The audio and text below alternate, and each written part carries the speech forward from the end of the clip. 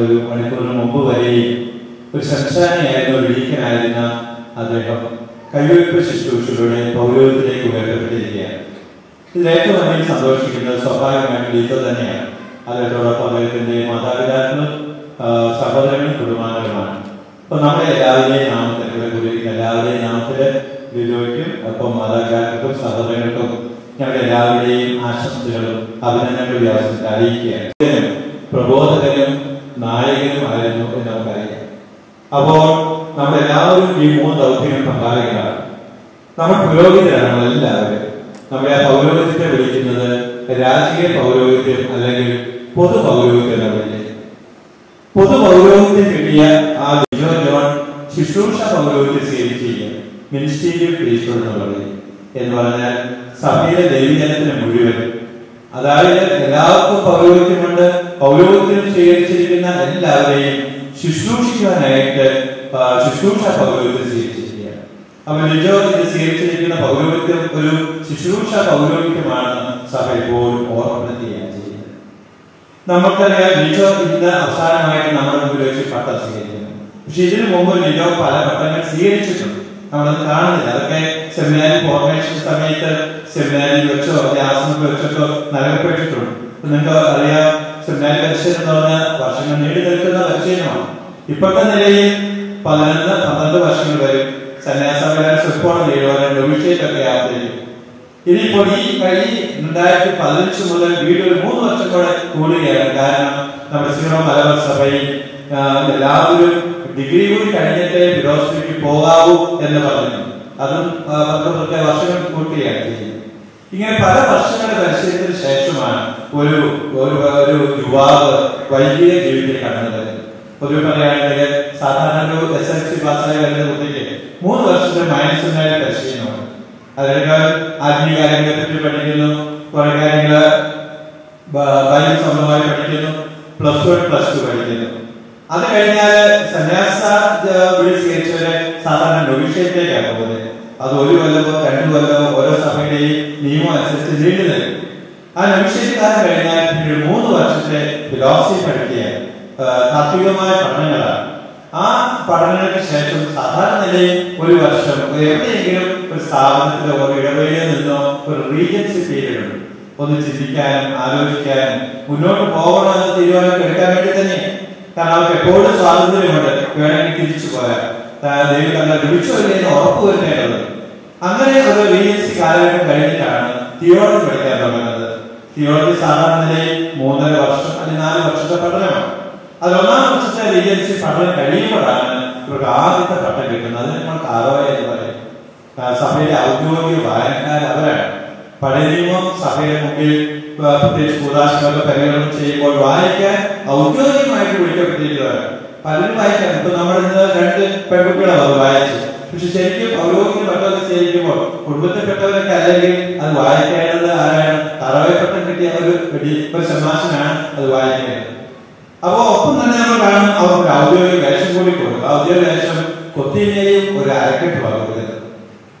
മാത്രമല്ല ഇവര് താഴ്നിലയിൽ നിൽക്കുകയാണെങ്കിൽ ഒരു പടി മുകളിലേക്ക് കയറ്റുന്നത്. അതിനർത്ഥം അവർ പറയുകയാണ് പൗരോഹിത്യത്തോട് നിങ്ങൾ ഒരു പടി കൂടി അടുത്തിരിക്കുന്നു എന്നതിന്റെ അർത്ഥം. അപ്പൊ ഒരുങ്ങാണ്. 2ാം വർഷത്തെ പഠനം കഴിഞ്ഞ് കഴിയുമ്പോൾ ഇവര് 2ാം വർഷ പഠന ശേഷം സബ്ഡാക്കിനായിട്ട് അല്ലെങ്കിൽ ഗൗപചാരിക പട്ടം സ്വീകരിക്കാൻ കഴിയുകയാണ്. അപ്പൊ അതിനൊക്കെ അവരുടെ പഠനത്തെ പറ്റിയും സ്വഭാവത്തെ പറ്റിയുള്ള വിലയിരുത്തലും അവരെ അധികാരികൾ തീരുമാനിക്കും ഇയാളെ മുന്നോട്ട് പോകണം എന്നുള്ളത്. അങ്ങനെ തീരുമാനം കഴിഞ്ഞ് നടപ്പാകുകയും അവര് മാത്രമല്ല ആ അത്തി ഇതിനായിട്ട് അപേക്ഷിക്കുകയും ചെയ്യണം. അങ്ങനെ കഴിയുമ്പോൾ ആ പട്ടം സ്വീകരിക്കാൻ വരുമ്പോൾ കാറോയ്ക്ക് കിട്ടിയ ഔദ്യോഗിക വേഷവും ധരിച്ചവരത് ആ 1ാമത്തെ സ്റ്റെപ്പിലാണ് നിൽക്കുന്നത്. അപ്പോൾ കൈവയ്പ് പ്രാർത്ഥനയിലൂടെ ആ പട്ടം നൽകിക്കൊണ്ട് അവർ 2ാമത്തെ സ്റ്റെപ്പിലേക്ക് കയറി നിർത്തും. മാത്രമല്ല അവർക്ക് സംഗീതങ്ങളുടെ കൊടുക്കുകയാണ് അവരുടെ കയ്യിലേക്ക്. എന്ന് പറഞ്ഞാൽ സഭയോട് ചേർന്ന് കീർത്തനങ്ങൾ ആരംഭിക്കുവാൻ പ്രാർത്ഥിക്കാൻ വിളിക്കപ്പെടുന്നതാണ് അർത്ഥം. അപ്പോൾ ഇവര് കാനന നമസ്കാരങ്ങൾ രാവിലെയും വൈകുന്നേരവും രാത്രിയുള്ള ജപങ്ങൾ അടങ്ങുന്ന ആ പ്രാർത്ഥനകൾ ചിലർ കൂടി വിളിക്കപ്പെടുകയാണ് എന്നതിനെ ഓർമ്മപ്പെടുത്തിയാണ്. ഒപ്പം ഇവർക്കൊരു ശുശ്രൂഷയുടെ താരം ഏൽപ്പിക്കും. അതായത് അതിനകത്ത് വെള്ളവും വീഞ്ഞും കുന്തിരിക്കവും തിരികെ അടങ്ങിയ ഒരു താരം ഇവര് മധുബായി ശുശ്രൂഷ ചെയ്യേണ്ടവരാണ്, വിശുദ്ധ കുർബാനയ്ക്ക് ഒരുക്കേണ്ടവരാണ് സ്വീകരിക്കാൻ വേണ്ടിയാണ്. ഒപ്പം അവർ രണ്ടാമത്തെ സ്റ്റെപ്പിലേക്ക് കയറുന്നത്. 3 വർഷത്തെ പഠനം കഴിയുമ്പോഴാണ് ഇവർക്ക് ശംശാന പട്ടം കൊടുക്കുന്നത്. കവല പട്ടവും സൗദ്യാഗ പട്ടവും മൈനർ ഓർഡിനേഷൻ അവരെ. പക്ഷെ ശംശാന പട്ടം മേജർ ഓർഡറാണ്. ശംശാന പട്ടം കിട്ടിയ ഒരാള് പിന്നെ പൗരോഹിത്യത്തിൽ മുന്നോട്ട് പോകുന്നില്ല, പുറകോട്ട് പോകാന്ന് വിചാരിച്ചു. അപ്പൊ അയാൾ തന്നെ ഡിസ്പെൻസേഷൻ ഒക്കെ വാങ്ങണം, അതിനൊന്നും മാപ്പ കൊടുക്കേണ്ടതാണ് എന്ന് പറഞ്ഞ വളരെ ഗൗരവമായ ഒരു പട്ടമാണ് ശംശാന പട്ടം, അത് ഡീക്കൻ പദവി എന്ന് പറയുന്നത്. ഡീക്കൻ പദവി സ്വീകരിക്കാൻ വരുമ്പോൾ അവർ വരുന്നത് ഇന്ന് നമ്മുടെ ലിജോ ചമാശൻ നമ്മുടെ മുമ്പിൽ വന്ന് നിന്നവരാണ്. കൊത്തിയിലെയും അരക്കെട്ടും കഴുത്തിൽ ഊറാതെ അത് വെറുതെ തോളിൽ ഇങ്ങനെ വിളിച്ചിട്ടവരായിരിക്കും വരുന്നത്. അപ്പോൾ അങ്ങനെയാണ് ആ പട്ടം കൊടുത്തു കഴിയുമ്പോൾ കിട്ടുന്ന വേഷം അതാണ്. ഒപ്പം ഡയറക്ടർ പട്ടം കിട്ടുന്ന വ്യക്തിക്ക് പുതിയ നിയമമാണ് ഏൽപ്പിക്കുന്നത്, ലേഖനം തന്നെ ഏൽപ്പിക്കുക എന്ന് പറഞ്ഞാൽ കുർബാന സമയത്തൊക്കെ ഔദ്യോഗികമായിട്ട് ലേഖനം വായിക്കുവാൻ വിളിക്കപ്പെടുന്നു എന്നതിന്റെ അർത്ഥം. മാത്രമല്ല ശുശ്രൂഷയിൽ ഔദ്യോഗിക ഭാഗമായിട്ട് ഒരു ഡീക്കനായിരിക്കുന്ന വ്യക്തിക്ക് ചില അവകാശങ്ങൾ കൂടിയാണ് അദ്ദേഹത്തിന്. അതായത് മാമോദിസം നൽകാൻ, വിവാഹ വാഗ്ദാനം വേണമെങ്കിൽ നടത്താൻ, മരിച്ചവർക്ക് നടത്താൻ അവകാശമുണ്ട്. ഇങ്ങനെ ചില കാര്യങ്ങളൊക്കെ ഉണ്ട്. ഔദ്യോഗികമായ ബ്ലെസ്സിംഗ്, ആശീർവാദം മാത്രം കൊടുക്കരുത് എന്ന് പറയാറ്. അപ്പോൾ അത് അവർ ഒഴുകിയാണ്. മാത്രമല്ല ആ പട്ടം കിട്ടുമ്പോൾ അവർ 3ാമത്തെ സ്റ്റെപ്പിലേക്ക് കയറി നമ്മുടെ പള്ളികളെ തന്നെ വർദ്ധിക്കുന്ന പടിപടിയായിട്ടാണ് ചെയ്യുന്നത്. ഇപ്പൊ ലിജോ ഏതാനും മിനിറ്റുകൾക്ക് മുമ്പ് നമ്മുടെ മുമ്പിൽ ഒരു ശംശാനയായിട്ട് നിർത്തിയായിരുന്നു. ഇപ്പോഴിതാ കൈവെട്ട് പ്രാർത്ഥനയിലൂടെ പുരോഗതി. ഞാനിത് പൊതുവെ അറിവിന് വേണ്ടി പറഞ്ഞുള്ളൂ, അറിയാം, എങ്കിലും ഓർമ്മപ്പെടുത്തില്ല. എന്ന് പറഞ്ഞാൽ പടിപടിയായിട്ട് ഒരുങ്ങി തലമുറെടുത്തിട്ടാണ് ഒരാള് പൗരോഹിത്യ പദവിയിലേക്ക് വരുന്നത്. പെട്ടെന്നൊരു തീരുമാനമല്ല. വർഷങ്ങൾ നീണ്ടു നിൽക്കുന്ന പരിശീലനവും പ്രാർത്ഥനയും തീരുമാനമെടുക്കലും എല്ലാം കഴിഞ്ഞാണ് അവസാനം വന്നിരിക്കുന്നത്. ഇനി പുറകോട്ടില്ല എന്നുള്ളതാണ് ഉറപ്പാക്കേണ്ട കാര്യം. അപ്പൊ ഇപ്പൊ മുന്നോട്ട് വന്നു എല്ലാം തികഞ്ഞ ബോധ്യത്തോടുകൂടിയാണ് സ്വീകരിച്ചത്. അറിവോടും പൂർണ്ണമായ സമ്മതത്തോടു കൂടിയാണ്. ആരും നിർബന്ധിച്ചിട്ടുണ്ടായില്ല, കാരണം പ്രായമായിട്ടുള്ളൂ ആരും. അപ്പോൾ പൂർണ്ണ സമ്മതത്തോടുകൂടി കഥാലി പൗരോഹിത്യ പങ്കാളിയിലേക്ക് വന്നിരിക്കുകയാണ്. അത് തന്നെ മനസ്സിൽ കൊണ്ടു നടന്ന് 10ാം ക്ലാസ് പരീക്ഷ കഴിഞ്ഞപ്പോൾ അത് സ്വീകരിച്ചു. അദ്ദേഹം കർമ്മലീത്ത സഭയിൽ അംഗമായിരിക്കും. കർമ്മലീത്ത സഭയിൽ അംഗമായതോടുകൂടി നവീക്ഷത്തിലൂടെ കടന്നുപോയി വ്രതങ്ങളൊക്കെ ഏറ്റെടുത്തു. ഇന്നലെ കുർബാന സമയത്തെ കാലവസ്ഥ പ്രാർത്ഥനകൾ ശ്രദ്ധിച്ചതെങ്കിൽ ആ കാലവസ്ഥ വളരെ മനോഹരമാണ്. പക്ഷെ നമ്മൾ അധികം അങ്ങനെ ശ്രദ്ധിക്കാറില്ല, അങ്ങ് ചെല്ലി വിടുകയായിരിക്കും. പക്ഷെ ആ കാലവസ്ഥ പ്രാർത്ഥനയില് ഇവർ ഏറ്റെടുത്തിരിക്കുന്ന ഉത്തരവാദിത്വവും ഇവർ ചെയ്യാൻ പോകുന്ന കാര്യത്തിൽ വളരെ വ്യക്തമായിട്ട് പറയുന്നു. അപ്പോൾ ഇദ്ദേഹം ബ്രഹ്മചര്യ വ്രതം ഏറ്റെടുത്തിട്ടുണ്ട് എന്ന് പറഞ്ഞാൽ തന്റെ ഹൃദയവും തന്റെ മനസ്സും തന്റെ ശരീരവും എല്ലാം തമ്പുരാനെ സമർപ്പിച്ചു. ഇനി മറ്റൊന്നിനെപ്പറ്റി ചിന്തിക്കാനില്ല. മുഴുവൻ ഹൃദയത്തോടെ ദൈവത്തെ സ്നേഹിക്കാൻ വിളിക്കപ്പെടുക. അതേസമയത്ത് ലിജോ മനുഷ്യനാണ്. ലിജോയ്ക്കും ആ വികാരവും വിചാരങ്ങളൊക്കെ ഉണ്ട്, താല്പര്യങ്ങളും പ്രലോഭനങ്ങളും ഒക്കെ ഉണ്ടാകും. പക്ഷെ അപ്പോഴൊക്കെ ഓർക്കണം, താൻ ബ്രഹ്മചര്യ വ്രതത്തിലൂടെയും പൗരോഹിത്യത്തിലൂടെയും ഈശോയെ പൂർണ്ണമായി സ്നേഹിക്കാൻ വിളിക്കപ്പെട്ടിരിക്കും. എവിടെ ജോലി ചെയ്യാൻ പോകുന്നോ ആ സ്ഥലത്തെ പിതാവിനെ അനുസരിക്കും, അധികാരികളെ അനുസരിക്കുന്ന പറഞ്ഞിരിക്കുന്നത്. അപ്പൊ ഇനി മുതൽ ലിജോയ്ക്ക് ഞാൻ അനുസരിക്കയില്ല എന്ന് മനസ്സിലും ഹൃദയത്തിലും പറയാൻ പറ്റത്തില്ല. കാരണം തന്നെ മനസ്സ് മുഴുവൻ ദൈവത്തിന് കൊടുത്തത് എന്ന് പറഞ്ഞാൽ തമ്പുരാന്റെ ഇഷ്ടം എന്താണോ അത് അറിഞ്ഞു കഴിയുമ്പോൾ വിട്ടുകൊടുക്കുന്ന അതിന്റെ അർത്ഥം. 3ാമതായിട്ട് ദാരിദ്ര്യവ്രതം കൂടി ഏറ്റെടുത്തിരിക്കുന്നു. എന്ന് വെച്ചാൽ ദരിദ്രനായ ഈശ്വരനെ പോലെ ജീവിക്കാനുള്ള ഒരു കൃപയാണ്. സ്വന്തമായി തനിക്ക് വേണ്ടി ഒന്നും സമ്പാദിക്കാതെ എല്ലാ സമൂഹത്തിനു വേണ്ടിയും ജനത്തിനു വേണ്ടിയും സമ്പാദിക്കാനും നീക്കി വയ്ക്കാനുള്ള ഉത്തരവാദിത്വമാണ്. ലളിതമായ ജീവിതത്തിനും ദാരിദ്ര്യ ചൈതന്യത്തിനും ലിജോ തയ്യാറായിരിക്കുകയാണ്. ഈ 3 വ്രതങ്ങളിലൂടെയാണ് എടുത്തിരിക്കുന്നത്. അപ്പൊ ഒരു സന്യാസിയായിട്ടുള്ള വിളിയാണ് സ്വീകരിച്ചിരിക്കുന്നത്. അപ്പൊ അതോട് കുറച്ചുകൂടി കമ്മിറ്റഡ് ആയ ഒരു ജീവിതമാണ് സന്യാസികളോട് പ്രതീക്ഷിച്ച് നമുക്കറിയാൻ സാധിക്കും. ഒപ്പം ഇന്ന് പൗരോഹിത്യം കൂടി നൽകുമ്പോൾ യേശുവിന്റെ പൗരോഹിത്യത്തിന്റെ 172, 145, 82 സംഗീതം പറയുന്നത് കർത്താവിന്റെ കൂടെ ചേർന്ന് നിൽക്കുന്നവൻ, കർത്താവിന്റെ മാർഗത്തിൽ ചലിക്കുന്നവൻ എപ്പോഴും അനുഗ്രഹീതരാകുന്ന പറഞ്ഞിരിക്കുന്നു. അപ്പൊ ലിജോ ഇനി മുതൽ കർത്താവിന്റെ മാർഗത്തിലൂടെ ചലിക്കുകയാണെങ്കിൽ അവിടുത്തെ പ്രമാണങ്ങൾ പ്രബോധനങ്ങൾ അനുസരിച്ച് ജീവിക്കുമ്പോൾ ഈ ലിജോയുടെ ജീവിതത്തിലൂടെ കുടുംബത്തിലേക്കും മറ്റുള്ളവരിലേക്കും ലിജോ എവിടെയെല്ലാം ജോലി ചെയ്യുന്നു അവിടെയെല്ലാം ദൈവത്തിന്റെ കൃപ ലഭിക്കുന്ന സംഘത്തിൽ ജീവിച്ചാൽ അവിടെ ദൈവത്തിന്റെ കൃപ കിട്ടുന്നവരെ. അതുകൊണ്ട് നമ്മൾ ഓർക്കണം, ഇത് എല്ലാവരുടെയും കാര്യത്തിൽ ബാധകമാണ്. ഒരു കുടുംബത്തിൽ ഒരു അപ്പച്ചൻ ഒരു അമ്മച്ചി നന്നായി ജീവിച്ചാൽ, ദൈവത്തെ പ്രീതികരമായി ജീവിച്ചാൽ ആ അപ്പച്ചനിലൂടെയും ആ അമ്മച്ചിലൂടെയും ദൈവകൃപ കുടുംബത്തിൽ ലഭിക്കും.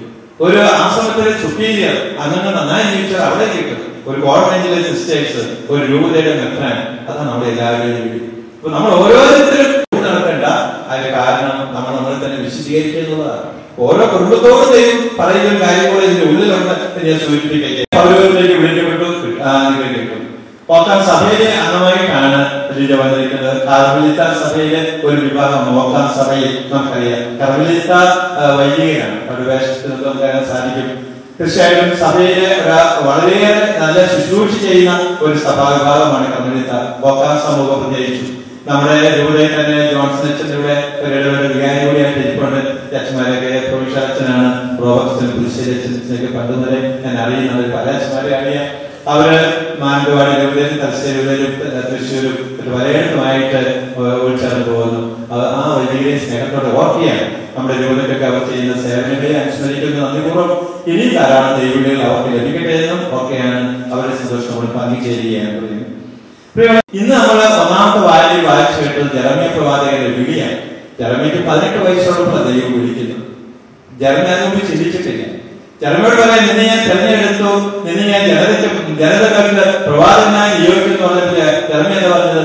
ഞാൻ കേവലം ബാലനാണ്, സംസാരപാഠവും എനിക്കില്ല, എന്നെ ഒഴിവാക്കണം കർത്താവ് എന്ന് പറഞ്ഞു. കർത്താവ് എന്താ പറഞ്ഞത്? നിന്നെ ഒഴിവാക്കാനോ? അതെങ്ങനെ സാധിക്കുക? നിന്റെ അമ്മയുടെ ഉദരത്തിൽ നീ ഉരുമാകുന്നതിന് മുമ്പ് എന്ന് പറഞ്ഞാൽ നീ നിന്റെ അമ്മയുടെ ഉദരത്തിൽ ജനിക്കുന്നതിന് മുമ്പേ ഞാൻ നിന്നെ അറിഞ്ഞു. നീ ഒഴിവാകുന്നതിന് മുമ്പ് നിന്നെ ഞാൻ അറിഞ്ഞു. നീ ജനിക്കുന്നതിന് മുമ്പ് ഞാൻ നിന്നെ വിശദീകരിച്ചു. ഓരോ വിളിയും അങ്ങനെയാണ്. കർത്താവ് നമ്മുടെ മക്കളെ പറ്റിയിട്ട് എങ്ങനെയാണ് വിളിയുള്ളത്? നമ്മുടെ മക്കള് കരുതുന്ന വിളി, പക്ഷെ ദൈവം കൊടുക്കുന്ന വിളി ആ സ്വീകരിക്കുക. സാധാരണ കുഞ്ഞുങ്ങൾക്കൊക്കെ കുഞ്ഞുനാളില് തിരിച്ചറിവിന്റെ പ്രായം 4ലും 5ലും 6ലൊക്കെ പഠിക്കുമ്പോഴാണ് ദൈവിക വിളി ഉണ്ടാകുന്നത്, പ്രചോദനം ഉണ്ടാകുന്നത്. ആരാണ് തീരുന്നത്? നിങ്ങൾ വളരെ കൃത്യമായിട്ട് പറയും. ഇരിക്കുമ്പോ എനിക്ക് ഒരു വൈദികനാണെന്ന് തോന്നുന്നുണ്ട് പിതാവിനോട്. എനിക്കൊരു വൈദികനാണെന്ന് തോന്നുന്നുണ്ട്. അപ്പോ അവരും ആ സമയം തന്ത്രം കൊടുത്തൊരു ചിന്തയാണ്. കഴിഞ്ഞ ദിവസം ഞാൻ വായാട്ടുപറമ്പ് ഇടവയിൽ എന്തോ കാര്യത്തിന് വേണ്ടി പോയി. അപ്പൊ ഞാൻ വിചാരിച്ചോടെ ഇങ്ങനെ മിറ്റത്തോടെ നടക്കുമ്പോൾ സ്കൂൾ വിട്ട സമയമാണ്. കുട്ടികളെല്ലാം ജോലിക്ക് വരുന്നുണ്ട്. അപ്പൊ ഇവിടെ കണ്ടു അത് മൈൻഡ് ചെയ്യുന്നില്ല. ഒരു കുടിയേറി പറയാൻ കയറാതെ സാധാരണ നിലയിൽ നമ്മുടെയൊക്കെ പള്ളിക്കൂടത്തിൽ പഠിച്ച കാരണം കുട്ടികള് ഒരു അച്ഛനെ കണ്ടാല് ഒരു വൈദികനെയോ പ്രത്യേകിച്ച് പിതാവിനെ കണ്ട് ഓടി വന്നൊരു കുടിയേരിക്ക് പറയാം. നമ്മൾ പഠിപ്പിക്കാത്തതിന് തകരാറാണ്. അച്ഛനെ ഇവിടുത്തെ വികാരിയായിരുന്നു. അപ്പൊ അവർക്ക് എന്നെ മനസ്സിലായില്ല. അപ്പൊ പിതാവ് അപ്പൊ അച്ഛൻ പറഞ്ഞു ഇതാണ് പിതാവാണെന്ന് പറഞ്ഞു. അപ്പൊ എന്നെ ശരിയാക്കി ഓടി ഞാൻ പോയി രണ്ടുപേരും ഓടിപ്പോയ അതേപടി ഇങ്ങോട്ട് തിരിച്ചു വന്നു ഓടി. എന്നിട്ട് എന്നോട് പറയാ ഞാൻ അങ്ങോട്ട് വരുന്നുണ്ടോ തലശ്ശേരി മനുഷ്യന്മാരിലേക്ക് അച്ഛനാണ് എന്നെ വരുന്നതെന്ന് പറഞ്ഞു. 4ാം ക്ലാസ് പഠിക്കുന്നത്. അമ്മച്ചുമാരെ ചോദിക്കണം എന്താകാനാണ് ഞാൻ ആഗ്രഹിക്കുന്നത്. അപ്പൊ ദൈവം കൊടുത്തിട്ടുണ്ടാവും ചിന്ത, അത് പോഷിപ്പിക്കാൻ വേണ്ടത്. ദൈവം ഞാൻ വീട്ടിൽ പറയുന്നില്ല, അവസാനിപ്പിക്കുകയാണ്. ഇപ്പൊ ഏതായാലും ആ ദൈവത്തെ പറ്റി കൂടെ നമുക്ക് ചിന്ത വേണം. നമുക്ക് വൈദികരെ ആവശ്യമാണ്. ഇപ്പൊ O.Carm സഭയ്ക്ക് മാത്രമല്ല നമുക്കും വേണം വൈദികരെ. പക്ഷെ നമ്മൾ അങ്ങേയറ്റം കരുണയോടുകൂടി പെരുമാറും. പരിശുദ്ധ പറഞ്ഞിരിക്കുന്നതാണ് പിതാവിനെ പോലെ കരുണയുള്ളവരായിരിക്കുക. നിങ്ങളുടെ പിതാവ് കരുണയുള്ളവരായിരിക്കുന്ന പോലെ നിങ്ങൾ കരുണയുള്ളവരാണ്. നമുക്കറിയാം നമ്മളൊക്കെ പലപ്പോഴും ദേഷ്യപ്പെടുകയും അരിശവും ദേഷ്യവും ഒക്കെ നമ്മുടെ മനസ്സൊക്കെ കാണും. പക്ഷെ പിതാവ് നമ്മളെ ഓർമ്മപ്പെടുത്തിയാണ് നമ്മൾ അങ്ങേയറ്റം കരുണയോടുകൂടി പെരുമാറണം. അപ്പോ ഒരു കരുണാസമ്പന്നനായ ദൈവത്തെ പോലെ തന്നെ ഈശോയെ പോലെ തന്നെ ഒരു വൈദികനും വിളിക്കപ്പെടുന്ന അതിനായിട്ട് ഓർക്കേണ്ടത് എപ്പോഴും. അപ്പൊ ഞാൻ മനുഷ്യരോട് അനുകമ്പയോടും സ്നേഹത്തോടും കരുണയോടും കൂടി പെരുമാറേണ്ടവരാണ്. എല്ലാ മാനുഷിക ഗുണങ്ങളും ഉണ്ടാകട്ടെ എന്നാണ് ആശംസിക്കുന്നതും പ്രാർത്ഥിക്കുന്നത്. മാത്രമല്ല ഈ ലിജോ അച്ഛൻ ഇനി മുതൽ കർത്താവിന്റെ ജോലി ചെയ്യാൻ വിളിക്കപ്പെട്ടിരിക്കുന്നു. ഇന്ന് നമ്മൾ വായിച്ച സുവിശേഷഭാഗം അതാണ്. ലൂക്കാ സുവിശേഷം 4:16 എന്നുള്ള തിരുവചനം. ഈശോ പറയുക എന്തിനായിട്ട് താൻ വന്നത്? കർത്താവിന്റെ ആത്മാവ് എന്റെ മേലുണ്ട് അവിടുന്ന് പറയുന്നു. അത് യെശയ്യാ പ്രവാചകന്റെ 60-ാം അധ്യായത്തിന്റെ വചനമാണ്.